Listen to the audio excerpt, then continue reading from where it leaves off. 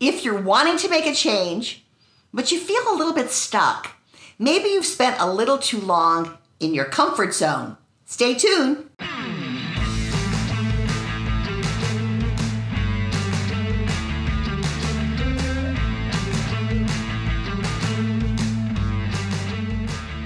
The best way for me to get you into your comfort zone is to take you back.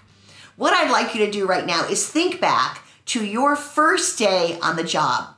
It could be when you were a kid. It could be a job you just started last month. I don't care. But think about that first day on the job, because you moved out of your comfort zone and you moved into your anxiety zone. Yeah, you were in anxiety. You didn't know who was who. You didn't know who to trust. You didn't know where to eat your lunch. You didn't even know where the bodies were buried. Would you fit in? Were these people your people? Would they get you?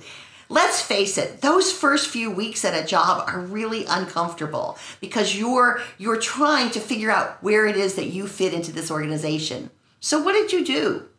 You didn't jump right in. I'm sure you settled back, you opened your eyes, and you observed, and you listened. You listened to conversations. You figured out who knew the information, who had the right information that was going to help you with the next question. And you took notes. Basically, what you did was you were learning. And the more you learned, maybe for some of you, the longer you stayed. And you got comfortable. Yeah, you knew everybody, right? You knew how this place worked.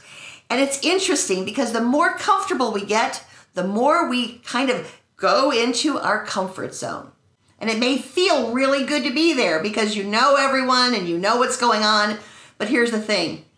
The longer you're in your comfort zone, the more complacent you get. And when complacency sets in, there's no growth.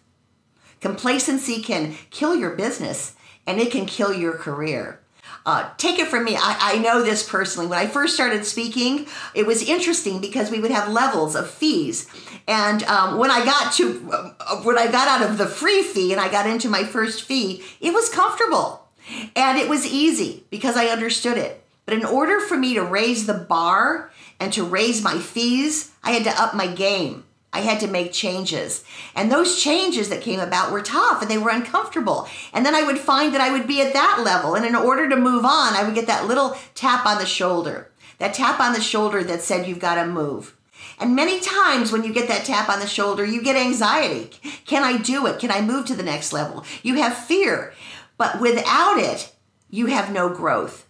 So I believe that fear, many times when we're leaving our comfort zone, is a great motivator. Fear can motivate growth. So here are a couple things that you can do if you're ready to get out of your comfort zone, if you're ready to grow a little bit. Number one, invest in yourself. Invest in yourself. Put time and money into yourself. Maybe that means right now it's so easy. Take an online course or hire a coach. Sometimes we need help and we can't do it ourselves. And we need that support to move us out of the comfort zone. Because here's what I know. I study Jim Rohn all the time. And Jim Rohn is my philosopher who gives me these hard quotes. And he says, change doesn't happen by chance. It happens by choice. So you've got to keep moving. The more you move, the easier it's going to be. Because here's what we know. The world is changing. Are you? Time to get out of your comfort zone and grow. This is Karen McCullough with another lesson from the road. See you next time.